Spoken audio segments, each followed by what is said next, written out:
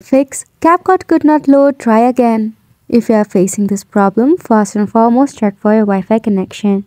You can turn on your airplane mode for 3 seconds, then turn it back off and again switch to your mobile data or your Wi-Fi. Open your CapCut application. Tap on the setting option at the top and tap on Clear Cache. Then tap on OK. Once you are done here, head back, press and hold the application and go to App Info.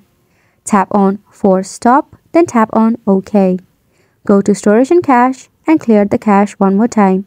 You can try by restarting your mobile device by pressing and holding the power button.